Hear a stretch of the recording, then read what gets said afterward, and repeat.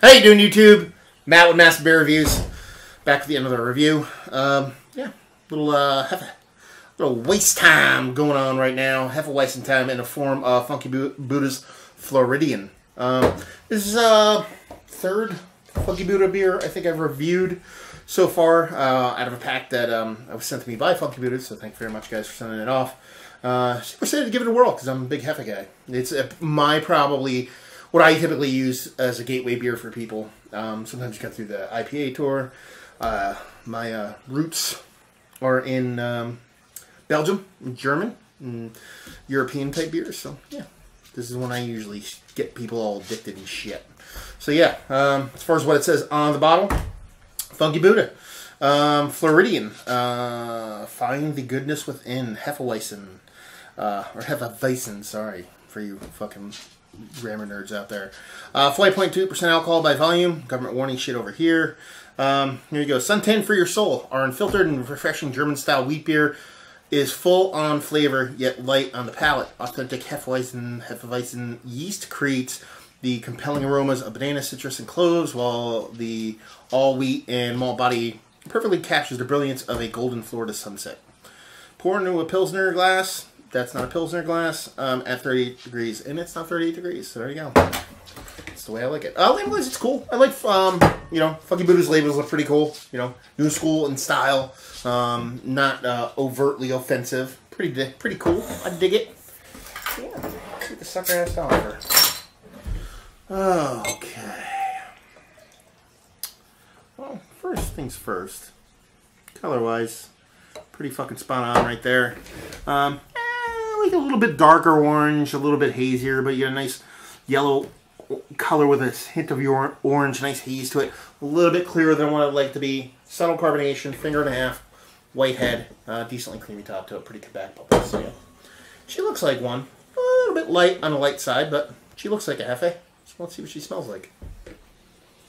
Yeah, I mean, it's nice. You definitely get the atypical, you know, Hefe spiciness aroma out of the nose. You know, a little bit of just sitting there. You definitely get some clove, maybe even a little bit of coriander, a little pepperiness in there. Ever so slightest bit of banana, not to regurgitate what's on the label, but that's pretty much what's there. A little bit of a pale malt going on there, like a 2-row, something like that. And yeah, it smells pretty nice. Smells atypical of the style.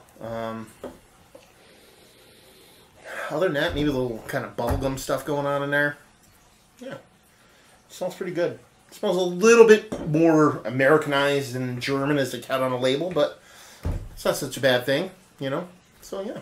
She smells like a Hefe. She looks like a Hefe. Let's see if she is a Hefe. Cheers.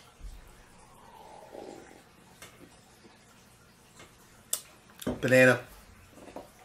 Definite bubblegum.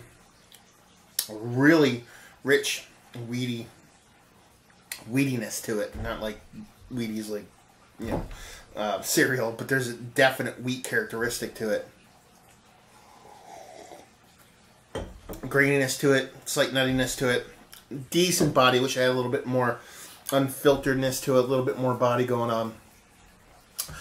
Definitely has definite characteristics of a German Hef, but it's just kind of missing the mark a little bit. Like I said, it's not necessarily a bad thing. It's a bit more Americanized.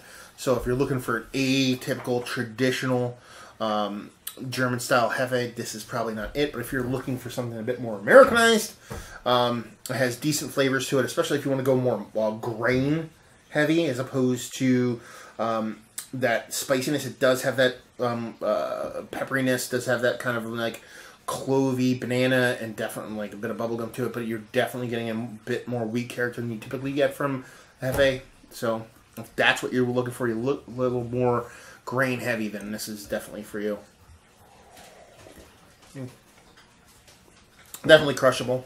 I can drink a bunch of these, you know. Definitely a barbecue beer.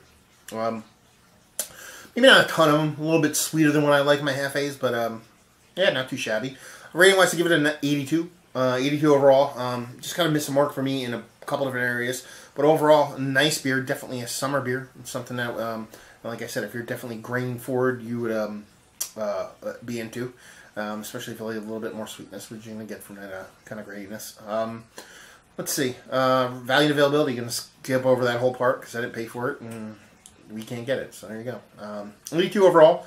If you like what we like this, if you like your Americanized wheat beers, I don't want to say Blue Moon because that's a little bit more, you know, big beer, adjuncty, whatever the hell you want to call it kind of thing.